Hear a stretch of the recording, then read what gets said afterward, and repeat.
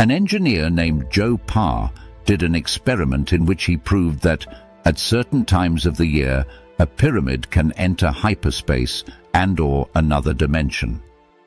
The 8-gram pyramid produced a force of about 900 kilograms and, according to the author, disappeared. Joe Parr's pyramid centrifuge. Extensive centrifuge experiments provide additional data on the pyramid's energy. Positive ions from the centrifuge cause the pyramid to be attracted to the moon. Negative ions in the centrifuge pull the pyramid away from the moon.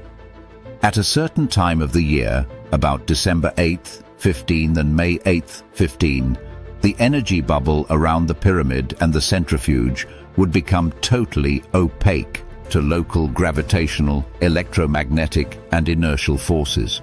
When this happens, the base of the small 2.5 centimeter pyramid breaks down at the end of the centrifuge arm, causing extensive destruction of the inside of the centrifuge.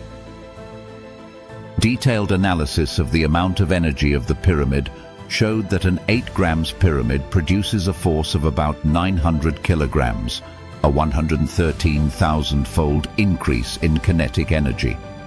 The pyramid is believed to move in another time-space, which physicist Joe Parr called hyperspace, when the pyramid is in an alternating magnetic field.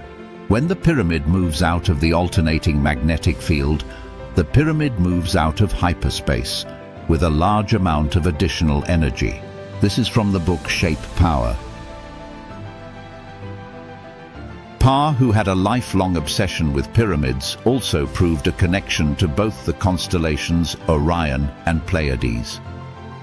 He surmised that not only was the pyramid used for power generation, but also for contact to other star systems. You can try to create this experiment.